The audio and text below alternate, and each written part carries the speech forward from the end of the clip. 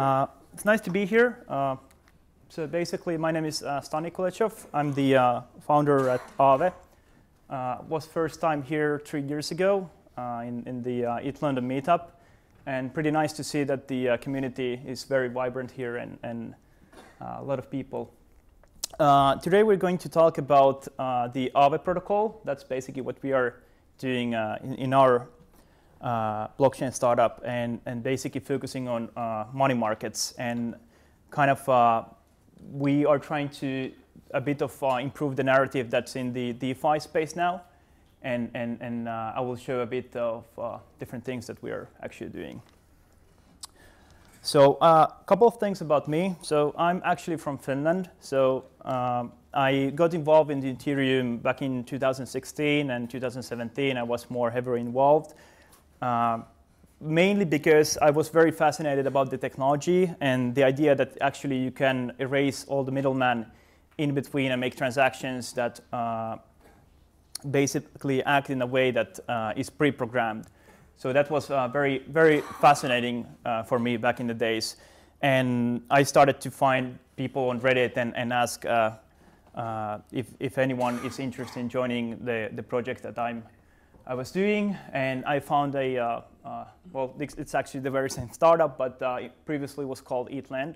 So what we actually did back in the days, we created a first smart contract-based lending protocol, which was more in form of peer-to-peer, kind of like a OTC, connecting the lenders with the borrowers and letting the smart contracts do their thing, so basically secure the transactions. Now we rebranded a year ago to Aave, and basically are trying to push similar lending concept, but in more pooled manner, kind of improving what there is in DeFi today. And then we basically moved here into London, and we do have an office in Switzerland, but mainly we're pretty much here in UK. And pretty much what we're doing is called DeFi these days. I don't know how many of you guys have used some sort of like a decentralized finance application so far. All right. That's good. I would say 50-50.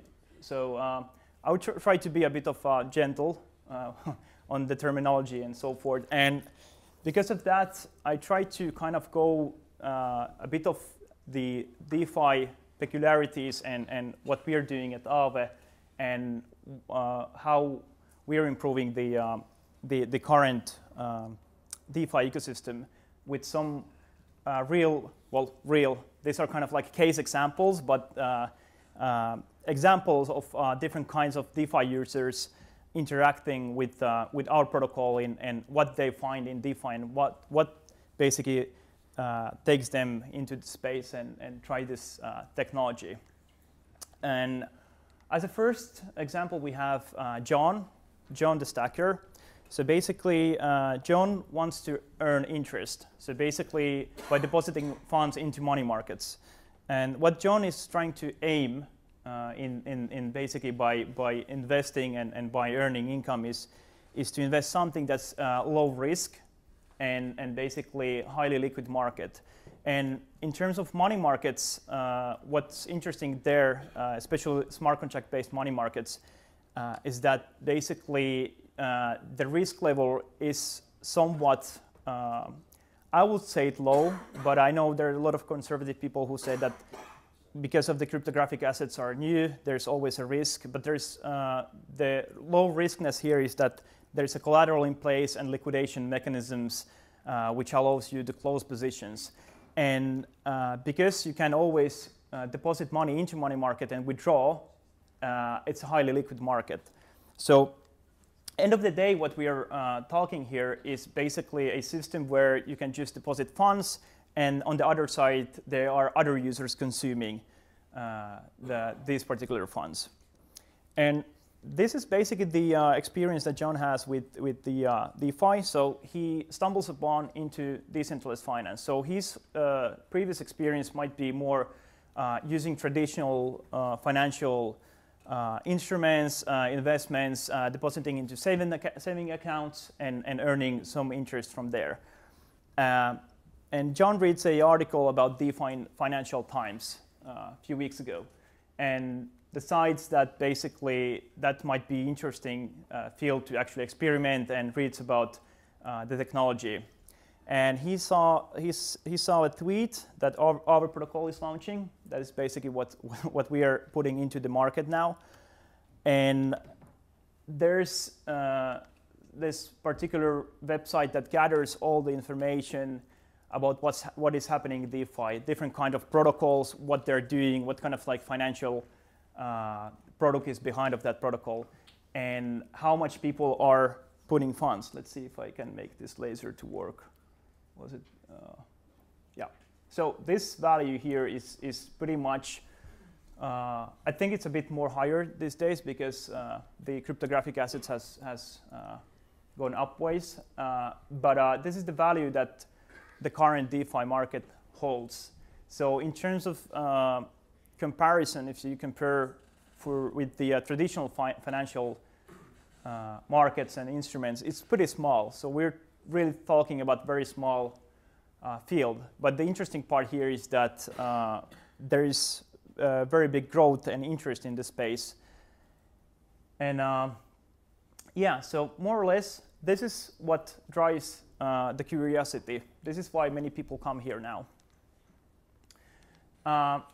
Now, the most interesting part for John is that he realizes that in DeFi, anyone can access it. So there is this idea of smart contracts and decentralized finance that you interact in a kind of space that there's nothing restricting you to do financial transactions. There's no utility bill that you actually submit and perform those transactions. And I know there's going to be a legal talk after me, so I hope these guys will not kill what I'm saying now. But that's the kind of ideology. And the practice, of course, is a bit more challenging because of the novelty. But that's how people who create these protocols and the communities that are basically upholding are trying to achieve. And one of the most important things in decentralized finance and in blockchain is that you don't give custody of your funds. So when you interact with different lending protocols, derivative protocols, and whatnot, the idea is that you are actually holding your funds, and when you are interacting with different protocols, you actually know what and how the code will do when you put their funds, and that's the kind of like key thing here. And to compare with traditional finance, you usually give your funds to someone, and you trust that that person really upholds the contract and basically does the promise. And of course, one of the most fascinating things for me personally is that the engagement is pretty much transparent. So if you look at the Ethereum blockchain, it's pretty much public network. So you see all the transactions there. And what it actually brings in DeFi space is also democracy. So you will see what others are doing, and you can compare what you are getting or what's offered to you or what are you using. Basically, you're always in an open world, and that allows you to actually get the best service out there. And of course, the very interesting part is that you can build products that by using the smart contracts to avoid having this counterparty risk. And how we do in lending space, we usually use collaterals, cryptographic collaterals. And because of this, pretty much John decides that he will go into DeFi space. And now he enters into the Aave Protocol. So pretty much what we are doing in Aave Protocol, we are using stable coins. So stable coins are an interesting way to transform stable currency from one place to another and exchange it to actually spend it in real life. And I think Gustav and Maria will tell more about especially DAI, which is the stable coin that we prefer. And when John deposits the stable coins, the 100 DAI into the protocol, he's earning interest. So there's other people that are borrowing actually that liquidity. And what we do in our protocol, especially, and what we do different that there is currently in the money market space, is that we actually create a balance of 100 ADI to the person that deposits. So imagine that you're going into a bank, you're depositing notes, and basically you're getting a certificate of the deposit. And usually the deposit certificate, in this case ADI, it practically holds the value that you have deposited into the protocol.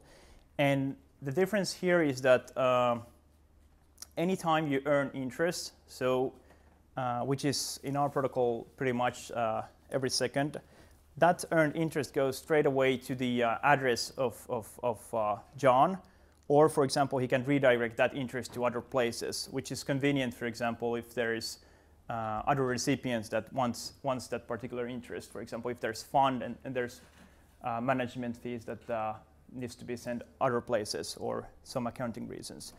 But the interesting part, what is out there, that the interest-bearing tokens is not a kind of like a novel I mean, it's a novel concept, but it's not completely new.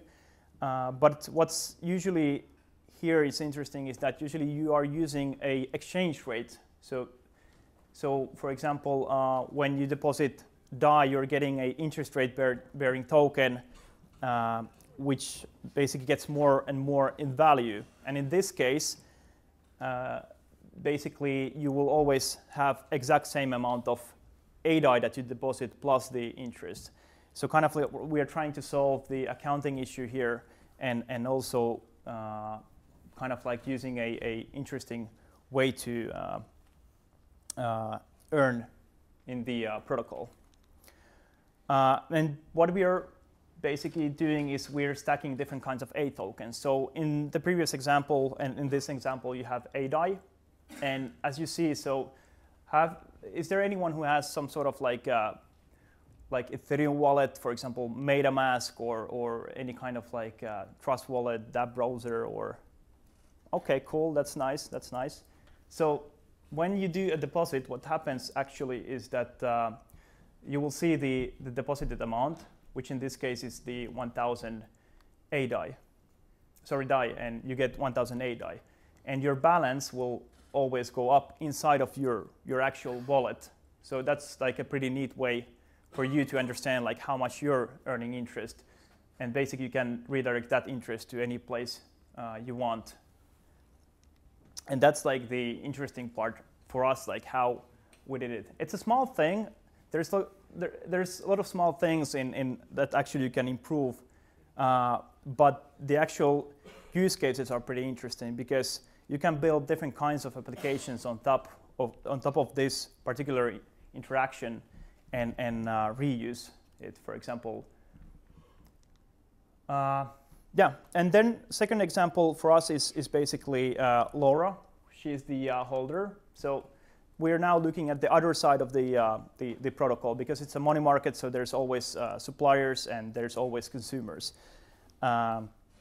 So Laura, in this case, is holding ETH as basically she's long on ETH because she believes that ETH, Ethereum 2.0 will be a pretty interesting update, and she really wants to participate in that and the staking process in the future and governing that Ethereum protocol.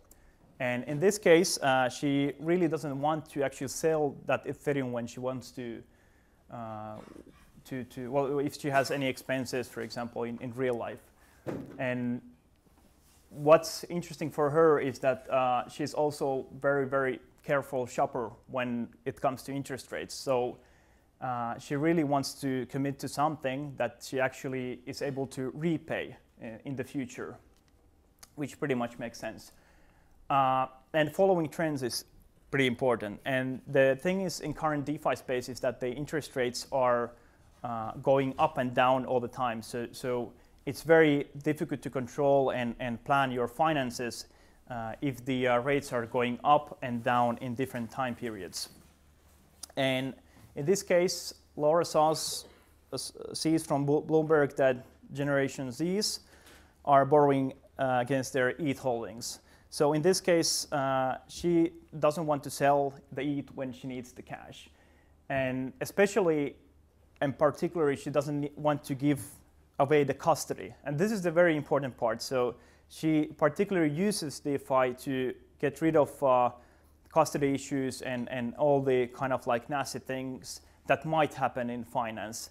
And that's very kind of like the core of what we are doing in the DeFi space. So one of the difficulties now is that as the interest rates are changing all the time, even when she's sleeping, they can become very unbearable her to pay. And she needs stability in her rates. And of course, flexibility that she can actually swap the rates if there's different kinds of trends. For example, if market goes up, she can actually take a variable rate and kind of enjoy. I'm sorry, if the market goes down, she can take the variable rate to kind of like take those lower rates. And if the rates are going down, if the trend is going up, she can actually take a stable rate so that she doesn't suffer from the upgoing rates. And then there is basically John, the actual stacker who deposited into the protocol, tells to Laura that she's actually able to borrow with variable or stable rate. And that stable rate actually allows her to estimate how much she is paying interest in a longer period of time. And if in case happens that the rate, that the trend extremely increases, she's balanced into a new rate. So we are not actually talking about a completely fixed rate, but more about algorithmical stable rate. And in the same way, if the trend declines, basically she's rebalanced to a lower stable rate. Now, very important here is that because of the rate varies depending on the liquidity. So the more there is liquidity, the cheaper the liquidity is for Laura. And on the other hand, when there's less liquidity, there's more borrowers, it becomes more expensive. So now that she has the ability to control whether she takes the variable and stable rate is actually very meaningful to her. And what we in finance usually call is basically either interest rate swaps or just basically derivative interest rates. So there's always a kind of like main market of interest rates, and everything is built to that particular pricing of funds. And the very same algorithms work in decentralized finance, because we are pretty much just building the very same finance, but we're just using the blockchain technology for the benefits. Then one of the most interesting parts that we have is the developer side here. Is there any developers here in general? Or okay, cool, nice.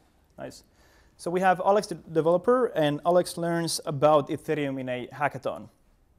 So he met this guy, we call him a Ethereum troll, Mark Zeller, and he basically chilled the Aave Protocol. And Alex wants to build a DeFi service that actually can interact with multiple other DeFi projects, or protocols to be more firm. So he wants to build something that actually utilizes everything that there is in the DeFi space. And because of the way that smart contracts behave, these different protocols, they can actually interact with each other. More or less, we could say that the whole space is kind of like interoperable, because you can build a trading tool that uses different kinds of liquidity pools and takes liquidity from, for example, lending protocols. And now comes the interesting part. So Alex reads the Aave Protocol documentation and finds a feature called flash loans. And this flash loans allows him to borrow 100% under-collateralized liquidity. And why it's very interesting is that normally in DeFi, all the lending protocols is more or less over-collateralized. So if you want to borrow, let's say, 100 DAI, you usually over-collateralize that loan with 200 DAI equivalent So basically, you put an asset such as Ethereum and as a collateral and borrow that DAI. And in this case, you don't have that requirement. You have only one condition, is that you return that loan within one Ethereum block. So basically, what that means is that you can build different kinds of products for in the DeFi space that actually borrows that liquidity for that short period of time. And there is actually, believe it or not, interesting use cases for this particular feature. And pretty much the functionality relies upon the way that the Ethereum blockchain is built and how the transactions work there. So when there's a Ethereum block, you can basically make different kinds of transactions. And once the block passes, the transactions needs to settle one way or another. So basically, if Alex makes a transaction where he borrows that liquidity and makes different kinds of trading or different kinds of transactions and doesn't return that liquidity back with a fee, that transaction fails because, of course, because of the condition that you need to return it back. And this is like a very, very interesting use case for the flash loans. So here we have the Aave Protocol with a DAI pool. And we have a borrower here that actually has a CDP open. So CDP is it's called Vault these days, right? Okay, sorry guys. So CDP or Vault, so basically what is it? Actually, it's over collateralization and basically a node of the DAI. So basically, he opens a position to borrow DAI. And it happens so that the value of the Ethereum went down.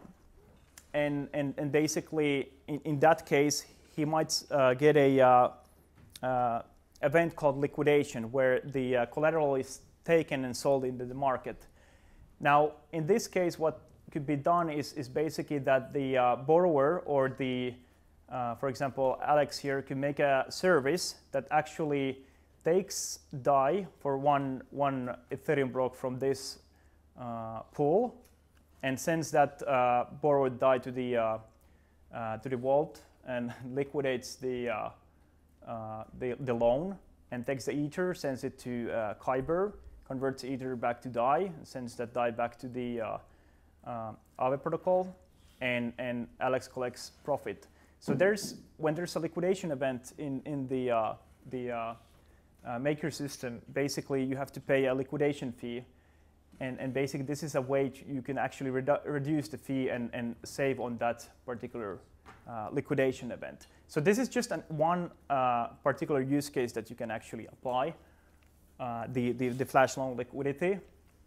And other cases is basically arbitrage. For example, you can borrow from the very exact DAI pool, open a trade in for example, Uniswap and close a trade in Kyber and return the funds back to the protocol. So you can have those, or you can refinance a loan. So let's say if there's a CDP with, what's the stability fee these days? 6%. Okay, so let's say stability fee is 6%, and there is a better opportunity to some other, in some other protocol, for example, that the borrower is paying 4%. So actually you can use the same mechanism to close the CDP and open a new loan in some other lending protocol. And in that way you basically can algorithmically save your lending, borrowing costs. So these are pretty cool stuff that we are actually utilizing. And for developers, it's just kind of like a small grasp that you can actually build. End of the day, there's more into it. So I think this is something that requires a bit of research, and I think there's pretty interesting use cases with the flash loans. And this is kind of like a novel feature that we are deploying. So we're the first protocol that is putting this on mainnet. So it's pretty interesting to see how it's going to be used. And why we call it a bit of like DeFi or money markets in steroids. Is basically normal. And this is interesting aspect from traditional finance as well, is that normally like what we have here is in DeFi is that you deposit assets, for example, as a collateral, and you borrow some funds when you're consuming. So the assets are kind of like sleeping in the smart contracts, and being able to do flash loans, so being able to reuse those collaterals for one block transactions, we actually are getting more profit into the pools end of the day, and basically that should provide more profit also for the depositors, and in one theory also kind of lower the rates for the borrowers. But it really depends on how it will get utilized and what kind of like utilization rates there are. So this is kind of like very interesting novelty that we are deploying now. And the big picture is very, very nice here. So Alex, who might be a developer in the basement of his mom, might have built a financial product for his own like development skills without actually need to tie capital in. So he's borrowing that capital from the protocol. And by building this particular product, he actually can add new, he can actually open new possibilities to others to build on top of his service as well. So it's kind of like money blocks. What we call it in DeFi, basically different kinds of blocks. Which one? Money Legos could be a good word. And I think the key here is the composability. So let's say if someone builds something and you can build something else and someone builds on top of you, and there's like different layers. So there might, I don't know what will be end of the layers, but there could be a lot of things eventually here. So it's kind of like empowering kind of this network effect with just by building as a community and everyone trying to figure something new. And there's same as, for example, with how many different die variations there are now. Have you guys calculated? There's definitely more than 10. Okay, now there's even a die, so at least that's even one more. So there's like different variations that people are trying to build up, and that's like the very fascinating thing now that we're seeing. And one of the most coolest thing is that everyone will have right to govern these protocols because of the way that we build. So we build open source technology, and that's like the very kind of core. If you build open source, others are able to participate. And basically everything this is possible in our protocol because of the Aave team that we have been putting a lot of work and effort into this. And of course the DeFi and Aave community. And that's basically you guys all here, so. Yeah, and really want to highlight the open source aspect. There's, it has been very get-go as well in Ethereum community that everything kind of is in line with open source, and we try to get people to contribute more and basically keep everything as open as possible, and which is not always easy when there's different, when it comes to financial products, because end of the day, people are want to make money, but on the same hand, we also want to kind of open up the finance in a new way. And I really, really, really love this quote. So in real open source, you have the right to control your own destiny. And this is Linus Torvalds from Linux.